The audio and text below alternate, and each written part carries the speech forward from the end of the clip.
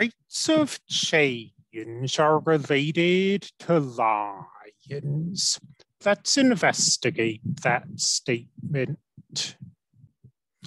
We'll remain in the setting we have been in, where we're looking at intervals of the form a, comma, a plus h.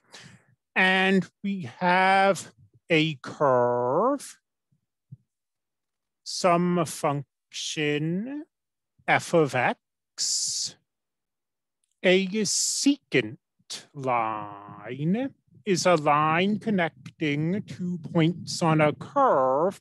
And for our purposes, those are going to be the first and last points. The slope of a line is the rise over the run.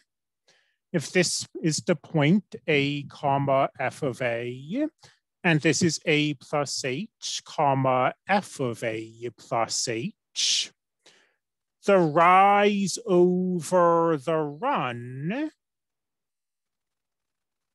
well, here's the rise, and here's the run. Those A's cancel. And this is the average rate of change formula.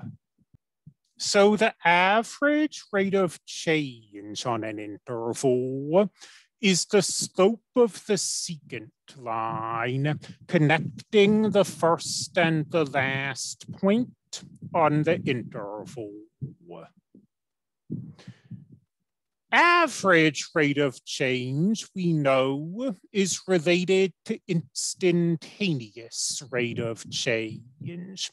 We let h go to 0, and a plus h therefore goes to a, and we look at what happens to the average rate of change. Well, as h goes to 0, our average rate of change changes.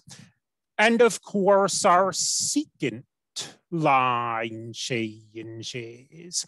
If our interval is now this, then our secant line is now that.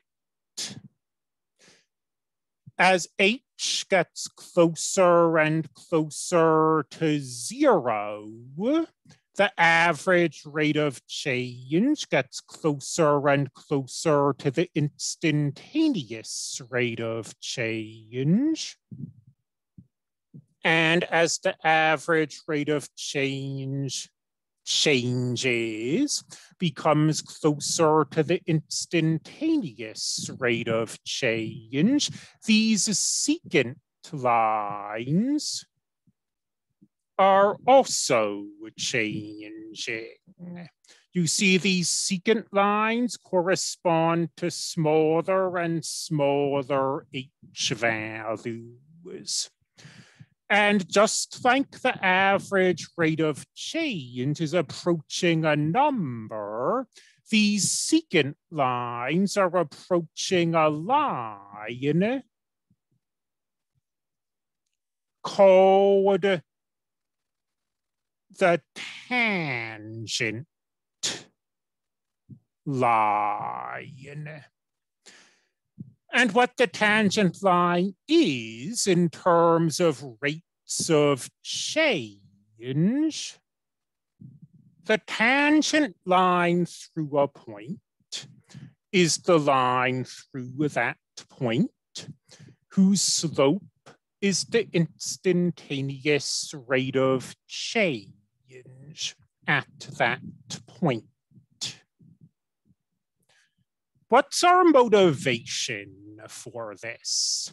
Tangent lines might sound kind of abstract, but they show up very frequently frequently in real-world situations, engineering problems, for example, because tangent lines give the directions of curves.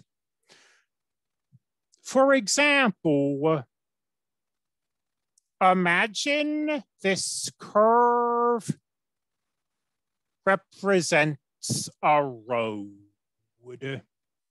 and a car is driving along this road. And at this point on the road, the steering wheel fails or locks up, and the car loses the ability to turn. What will happen? Well, if the car can't turn, it must go in a straight line until it hits something. But what straight line will it go in? Well, it will go along the tangent line at that point.